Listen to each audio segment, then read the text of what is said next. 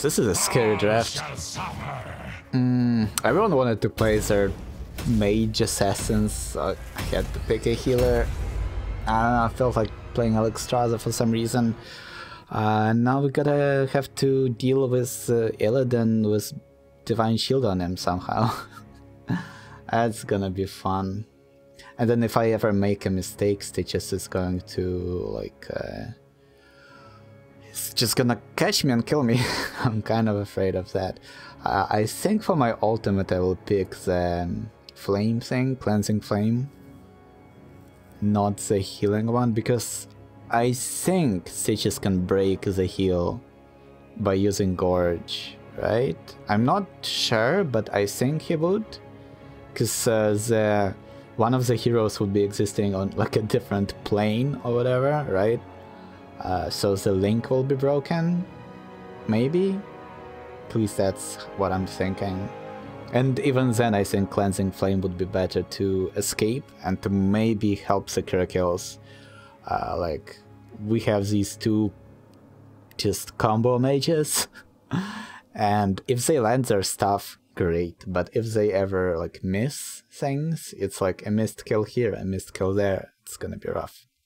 Especially against the team that doesn't let you recover really, right? Like you can just walk away from a fight against Illidan, Stitches, the Haka. They will just chase you down and they just lick you and hook you and keep jumping on your face.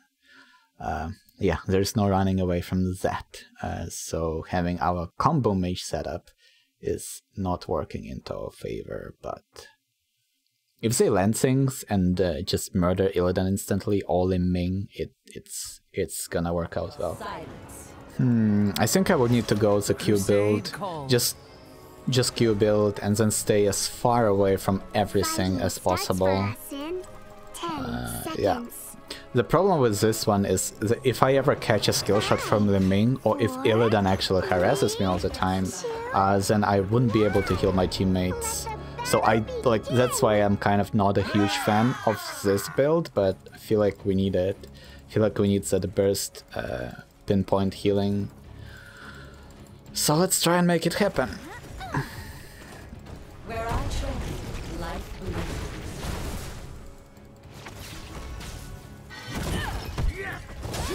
And here comes Illidan.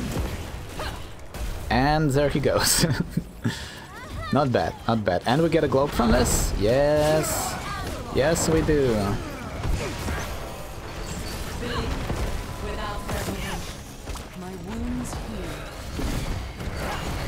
There we go. Got the kill. All I wanted, really. Just got the kill. There we go. Alexstrasza carry coming in.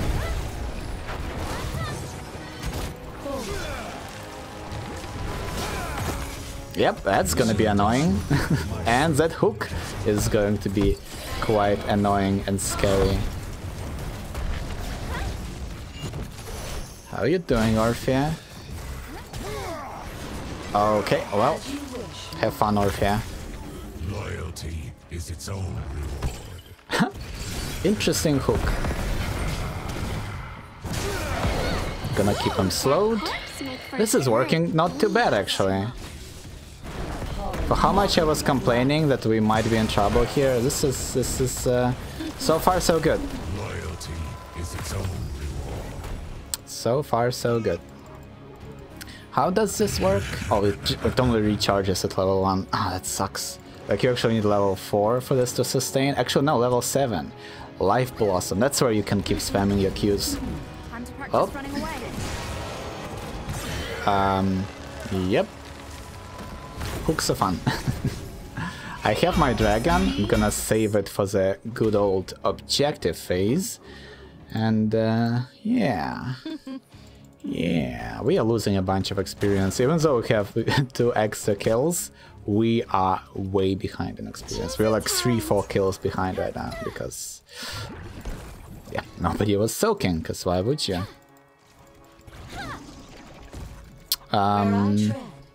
Abundance... I think I will use Exuberance. Since I want to stay safe all the time, I'm just gonna invest. I'm just gonna put all of my eggs into that one basket of staying above 75% health and see what happens, right?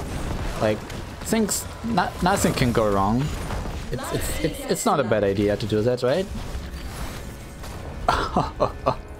Well, I can't really heal that.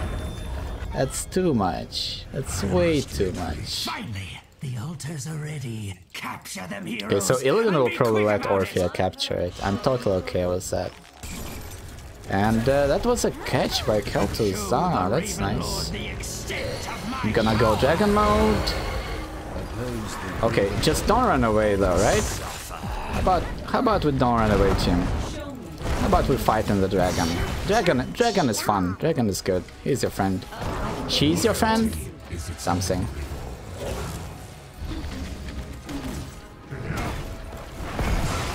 Gonna stay aggressive. It's very cool how your effectiveness, Alexstrasza, kind of depends on your ability to position your abundances. Because if you are too passive with them, then your teammates can't actually use them because they would need to run all the way back in order to use that to do that. But like if you place them too aggressively, then your teammates die before your healing triggers, right? It's very interesting how it works. That's why I like her as a healer. Like she's very thoughtful, you know? And of course your teammates can just walk away and not ever get healed by you too, so I get a chance to complain about nobody wanting my healing. So that's also a part, that's also like a big part of Alexstrasza fun. Okay, Life Blossom. So now I just need to stay above 75% health and then I have free healing. And that was a good play by Illidan there, by the way. That was a very good play by Illidan. Yep, I'm dead. Oh, I'm not dead. I'm not dead. He basically baited me into healing Orphea. Thanks for the relief, healer. Right, like he engaged Orphea and me in the backline, which allowed the other team to just murder Kel'Thuzad because I invested all of my healing into our backline so that Illidan doesn't kill us. And it was like, well, I can probably only save one of you, right? Maybe I could have just ignored Illidan and saved Kel'Thuzad, but I'm not sure if Orphea would have survived then. So I don't know. The only difficult part about this turn, by the way, is picking up those blossoms. Because if you heal somebody who is all the way in the enemy team, then you would need to go all the way into the enemy team to pick up that blossom and get the mana reduction. And that kind of counters.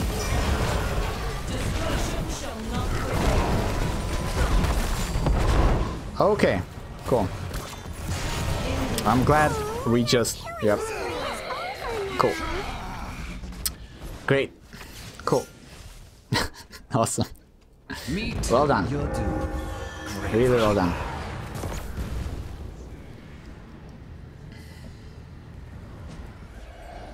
That sucks.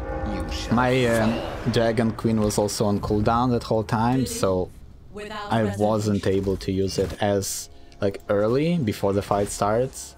And then when I already used it, my Orphea just walked away somewhere, God knows where, and well, nobody was able to kill anything because Kel'Thuzad was also dead, and we have those two mages to kill things, and if they ever don't kill something, it doesn't get killed.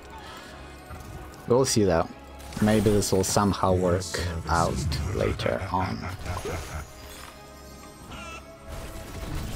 Like this could be like a good kill on the Haka here, for example. It's not too bad. And I can heal up Johanna basically for free. Like with that level 7, you just heal people for free. It feels good. We don't have any hero who can kill a boss. Like not a single one. Not a single one. And that was the hunt. Okay, so we can do this. Well, if only he survived for like a second longer. Be ready. The altars are rising from the mists. That feels much better. Thank you, movement speed. As much as I'm complaining that I'm gonna be like in trouble sitting in the front line, I can also kind of like walk in and out of it real fast with my extra movement speed, so that's fun. And then that happens, and that's not fun. And then that keeps happening. And then we got that. And it used incorrectly. You need to use that thing on tanks because, well, it doesn't do any damage to the initial target, it only roots them. But it does a lot of damage to surrounding targets, and you use it on tanks, and then their whole team is either forced to run away from it so that they don't get murdered, or the tank gets like, or they stay inside the root and maybe like try to fight in it, and then they risk just getting destroyed.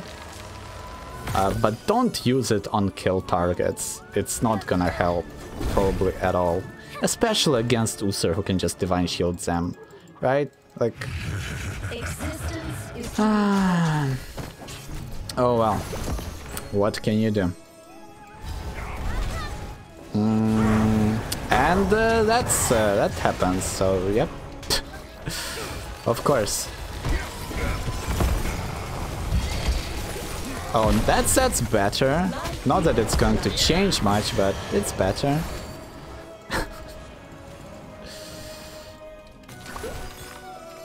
If only people knew how to actually teamfight in this one, it would also help.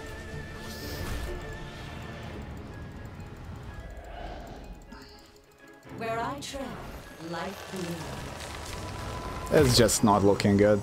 Like, every single time you have a bunch of people drafting mages, you know it's just going to be this type of a game. The altars rise again, heroes. Okay, like, we've got all the best ultimates in this game, by the way. We got the Falling Sword, we got March, when we... Again, like, March against Illidan.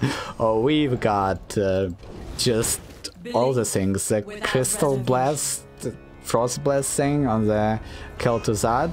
Oof. And then, yeah, wonderful. And then Kel'Thuzad doesn't want to zone because he dies when he zones. Ah, that's beautiful. That's the kind of a team you want in your team, right? That's a gorgeous, gorgeous team right there. Okay, I want to fly off. So I'm gonna fly off.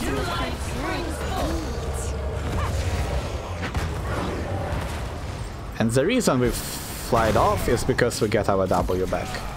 We're gonna be flying around for so long that we actually get our cooldowns back. And they just run away. Why are you running away, team? Your healer is here. Oh, we actually looted him. There we go.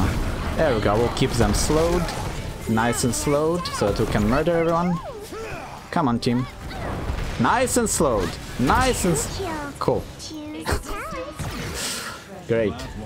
Hello, Kel'Thuzad. Almost dying to the Hawkeye. That's beautiful. I expect nothing less.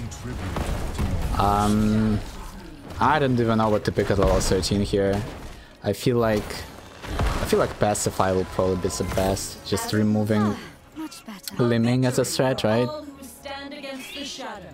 Also, we do have 2 tanks.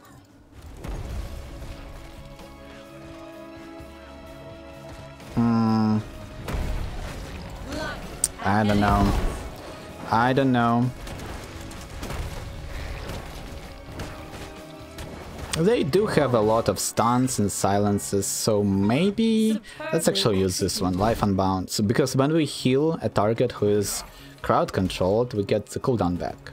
And since we got a very long silence from the Hawkeye, a bunch of stuns, and all of that nonsense, stuns, roots, everything, we got them all. So we should be able to get a lot of value from it, I think. Like, for example, we can heal her there and get the cooldown reductions easily. Okay, the Hawkeye is being real annoying. I'm just gonna use this here so that I can get to high health, so that my heals actually heal. Because like when you fall on low life, you just kind of stop healing. You don't want to do that. Obey my call. And Johanna is dead, unless I can say something about that. Okay, she will just do that. Cool. Nice, nice. Well, that wasn't a bad fight for how long it was. We somehow managed to come on top there. Well done, I guess. The Raven Lord will fall before Well done. I shall return. I like how we just don't care about the temples, so because who needs those anyway? Okay, I'm just gonna grab this, and Johanna will protect me. Boom. fire the towers, Beautiful. destroy the And Raven Lord. then we just walk away. Without Do I want armor? Begin. I mean, as much as I'm like, yeah, I want to commit to this, I feel like Draconic Discipline would be good. Because that I can cast, I think, 3 abundances, empowered abundances, I think. as it must be. By using my ultimate to, like, pause the Dragon Queen. I think. So we'll try that. Well then. Belief without reservation. And here comes the Divine Shield. Nice. Just gonna keep spamming my heals, they are free, they recharge super fast. Johanna actually made a good setup there, but we didn't have anybody else with us, sadly. We don't even need them. I guess Leoric March of the Black King is truly the ultimate that you have to use here, obviously. As you can like clearly see, Johanna and Leoric just murdering everybody. That's all thanks to that March, and yeah, could not have been a better choice. With haste. Face the aspect of life. Chomp, chomp, chomp. I'm gonna keep healing that Leoric. Well, except if I miss my heal. There we go. Another Empowered Abundance. I can't get 4, right? Nope. 3? Nope. Can't get 3 preservations. It's fine though. Dragon Queen is really powerful, so I'm okay with just using that. Well done! Wow, that was a good hook. If I didn't just randomly move there last second, that would have landed on me and I would have been dead. But I don't even know why I moved. I don't even know why I did that. It just kind of happened. That was like a complete accident that saved my life. Those are the best accidents, so... Ah, cool stuff. Okay, give me that health. I'm gonna heal you so that I can get a flower for future use, because while I have a flower, I don't use any health. And that way, if I just stay back, I can get things done. Okay. Oh, I still got the flower somehow. Cool. I'm cool with that. And Orpheus, that she just stay in the healing. Seriously. Oh gosh, and now I'm also dead. Oh, maybe not? I'm still alive, team.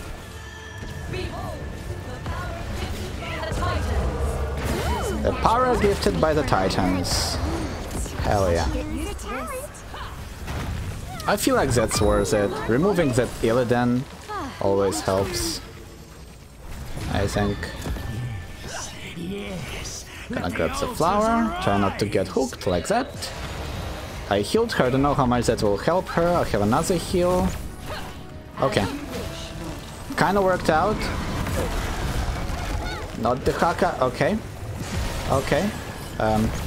Yep. I can't save you, Johanna, I'm afraid. I don't have the sustain. She's playing well though, like this Johanna is surviving really well, which can be a little bit difficult.